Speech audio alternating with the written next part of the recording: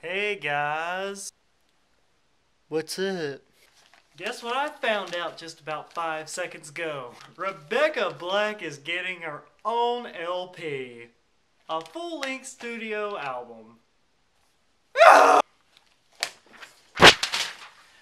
the fuck? She's got a new single that's supposed to be coming out called LOL.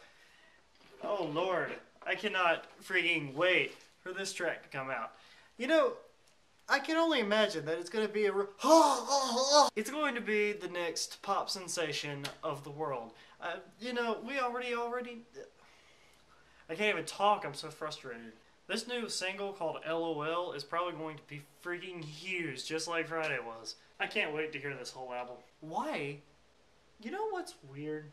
I'm actually going to listen to this album. And I bet everybody watching this video is going to do that too. We may ask ourselves, why would we stoop to such a level that we would want to make our ears bleed like this? Because it's fucking funny! Because it's freaking hilarious how bad it is.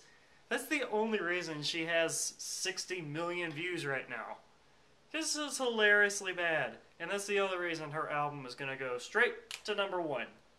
I guarantee you, first day it's released, that album is going to be top of the charts. Just because everybody can't wait to listen to that sweet, sweet, horrible little 13-year-old girl sing more crappy songs with crappy lyrics.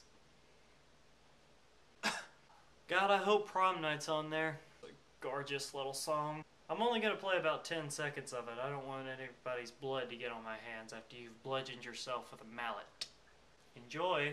If you want more info on this new album, you can look down there in the description. 1, 2, 3, 5 out.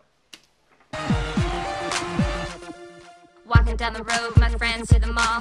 Everybody's looking at my new dress is blue. My hair is curled and my perfume smells good.